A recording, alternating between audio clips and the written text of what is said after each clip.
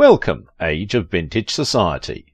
Teresa Wright lived a rich, complex, magnificent life against the backdrop of Golden Age Hollywood, Broadway and television. There was no indication from her astonishingly difficult, indeed horrifying childhood, of the success that would follow, nor of the universal acclaim and admiration that accompanied her everywhere.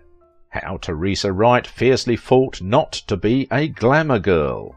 Make sure to watch the video until the end and leave your thoughts in the comments. If you are new here, join our wonderful community by subscribing to the Age of Vintage channel. Movie and Broadway stars come in all sizes and shapes. A rare few excel both on screen and the live stage, all of which makes the strange case of Teresa Wright all the more baffling. A natural and lovely talent who was discovered for films by Samuel Goldwyn, the always likeable Teresa Wright distinguished herself early on in high-caliber, Oscar-worthy form, the only performer ever to be nominated for Oscars for her first 3 films. Always true to herself, she was able to earn Hollywood stardom on her own unglamorized terms. Few actresses have had such a meteoric start to their Hollywood careers as the fetchingly unpretentious Teresa Wright. Teresa Wright, the high-minded ingenue who marshalled intelligence and spunk to avoid being typecast as another 1940s sweater girl. Why is she so little remembered today? Her meteoric landing in Hollywood in 1941 is the stuff of legend. "I never wanted to be a star," she said. "I only wanted to be an actress." Born Muriel Teresa Wright in New York City in 1918, Wright spent her first years with relatives after her parents separated. When she was 8, her father sent her to Rosehaven, a private girls' school in New Jersey. After 3 years there, she attended public school in Maplewood. In the spring of 1939, after both the lead actress Martha Scott and her understudy Dorothy McGuire left the production, Wright played the lead through that summer. She had the opportunity to perform in the hometown of the playwright Thornton Wilder, where he coached the actors. She began acting on the stage in summer stock and repertory at the age of 18. When Thornton Wilder and Jed Harris saw her in an ingenue role, she was chosen to understudy the part of Emily in the original production of Our Town, which she then played in touring productions. Samuel Goldwyn saw her first starring role on Broadway, in the historic production of Life with Father. At once he offered her a long contract. Teresa insisted on some highly unusual clauses in her contract, refusing to take part in any of the usual glamour publicity photos to which young starlets were subjected. It was a sign of the seriousness with which she viewed her acting career, and the fact that Goldwyn agreed to it shows how highly he thought of the young actress. The circumstances of her tenure at Goldwyn and the drama of her breaking that contract forever changed the treatment of stars. The 21-year-old Wright played a refreshingly pretty small-town girl of 16. "Wright was seated at her dressing table when I was introduced," Goldwyn recalled, "and looked for all the world like a little girl experimenting with her mother's cosmetics. I had discovered in her from the first sight, you might say, an unaffected genuineness and appeal. It said that she shall not be required to pose for photographs in a bathing suit unless she is in water. Neither may she be photographed running on the beach with her hair flying in the wind, nor may she pose in any of the following situations: in shorts, playing with a cocker spaniel, digging in a garden, whipping up a meal, attired in firecrackers, and holding skyrockets for the 4th of July, looking insinuatingly at the turkey for Thanksgiving, wearing a bunny cap with long ears for Easter, twinkling on prop snow in a skiing outfit while a fan blows her scarf." He asked her to play the role of Betty Davis's daughter in The Little Foxes in 1941. Her contract for this production is thought to be unique in movie history. Clause 39 spelled out the many poses and shots that the actress could not be required to perform. Although this was part of Wright's efforts to protect her reputation as a serious actress by avoiding cheesecake publicity photos, the stipulations aroused an array of comments from the press. Her performance in the film moved its director, William Wyler, to tell the New York Times that she was the most promising young actress he had ever directed. As Alexandra Giddens, the daughter of the vixenish Regina, Betty Davis, Wright, more than held her own, and was nominated for an Oscar as Best Supporting Actress. She won the award the following year for Mrs. Miniver, in which she played Greer Garson's aristocratic but democratic daughter-in-law. In this wartime drama about an English family trying to maintain normal life during the Battle of Britain, Wright is killed by a bomb, though her spirit hangs over the rest of the film. She didn't consider herself a glamour girl, which could account for the sparsity of glamorous photo shoots compared to other it girls. Her small illuminating gestures, which allowed her to transcend what could have been saccharine, predictable roles. Her characters often displayed decency, integrity and steely resolve, traits she also possessed in real life. She refused to pose for glamour or cheesecake photos, declined roles if they conflicted with her family life, and rejected competition with other actresses, forming friendships with many of them. For all her allure as the fetching girl next door, Wright fiercely fought not to be a glamour girl. She loathed pictures in bathing suits and interviews with fan magazines, and told Goldwyn as much.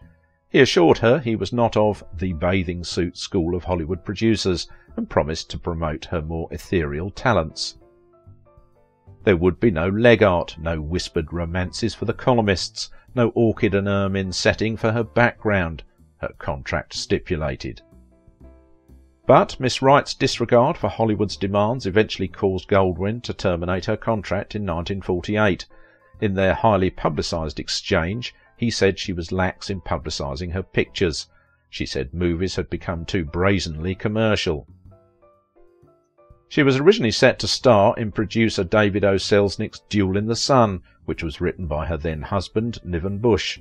However, shortly before filming was to begin, she got pregnant, and Bush had to go to Selznick's office to inform him that she would have to bow out of the film.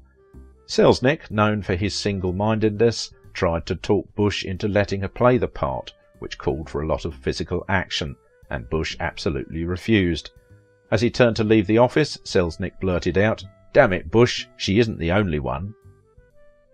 An Oscar winner by the age of 24 with batting 1,000 record, there was essentially nowhere to go but down. Still, before the inevitable fade of her career, she managed 2 more all-time classics, doing her best acting for Alfred Hitchcock in Shadow of a Doubt, and appearing the perfect ensemble of one of the very best picture winners, The Best Years of Our Lives. "You're just an ordinary little girl living in an ordinary little town," said Joseph Cotton's Uncle Charlie in Alfred Hitchcock's Shadow of a Doubt. His niece and namesake Charlie, played by Teresa Wright, who has died at age 86, replies, "Oh, I don't know. I guess I don't like to be an average girl in an average family." Though on the surface many of the characters Wright played appeared to be just sweet and pretty girl-next-door types, their simple exteriors usually covered a tenacious temperament. Hitchcock thought Wright was one of the most intelligent actors he had worked with, and brought out her vivacity and warmth, not epithets generally associated with Hitch's heroines. In Shadow of a Doubt she exudes youthful idealism in her worship of her suave uncle, though this turns to disillusion when she discovers he is the merry widow murderer, and defiantly threatens to expose him at the risk of her own life. She was rather more complex as Robert Mitchum's adoptive sister and wife in Pursued, Raoul Walsh's brilliant psychological western, which was written by Wright's first husband. They married in 1942 and were divorced 10 years later. As she entered her 30s, Wright, always attractive but never seen as glamorous, was offered parts of rather plain women in less interesting films. With notable exceptions such as The Men, her co-star was Marlon Brando. "I chose to do The Men for $25,000, she once explained. "Your importance was determined by how much money you made. The Men was a flop, and I never again achieved the kind of status I had with my first few films." "I was going to be Joan of Arc," she said in an interview with the New York Post in 1969, "and all I proved was that I was an actress who would work for less money." Goldwyn released her from her contract, leading to fewer, less lucrative movie roles, and a subsequent move into stage, television and radio work. Wright's screen heyday was short-lived, as many careers are when the success is so instantaneous and large. Still, it's hard to knock the girl-next-door beauty for not being able to live up to her first 2 years in Hollywood. Although Wright earned critical praise for her roles in two classics, later roles in Hollywood pictures did not enhance her career. Part of this may be related to Wright's consistent refusal to do publicity work for her films. Her intense desire for privacy may have prevented her from becoming a true Hollywood star by keeping her out of the public's eye. Wright retired from the screen in 1959 when she married playwright Robert Anderson. They divorced, remarried and divorced again, though they always remained friends. Teresa's life was not fertile territory for gossip columnists. She was not a party girl, and she stood out as one of the few actresses who did not try to use her beauty to advance her career. Quite the contrary, from the start of her career she insisted on being judged on her acting ability alone, completely shunning the traditional glamour role. She never appeared in the role of seductress or sex kitten, but rather the traditional, supportive and devoted wife or daughter. Being an uncommonly strong-minded, highly intelligent actress who refused to fit into the typical Hollywood template, more importantly, Wright was exacting in her choice of projects and co-workers, often passing up on the sort of ingenue roles typically handed to attractive young actresses. Wright's initial blitz on the screen slowed considerably after disputes with the controlling Goldwyn and her strenuous avoidance of the public limelight. Her privacy demands almost certainly resulted from a heartbreaking childhood in poverty, with a street worker mother who failed to shelter her daughter from the harsh realities of that life. However, Wright chose intellectual companions. Wright's dignified and deeply human screen persona, with an emphasis on substance over glamour, allowed her to develop as something other than a commodity.